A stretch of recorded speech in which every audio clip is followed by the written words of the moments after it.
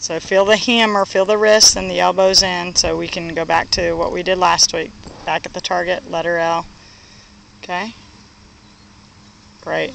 Just back at the target.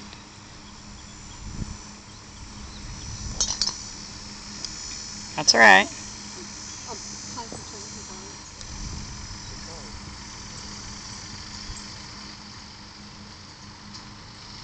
Good.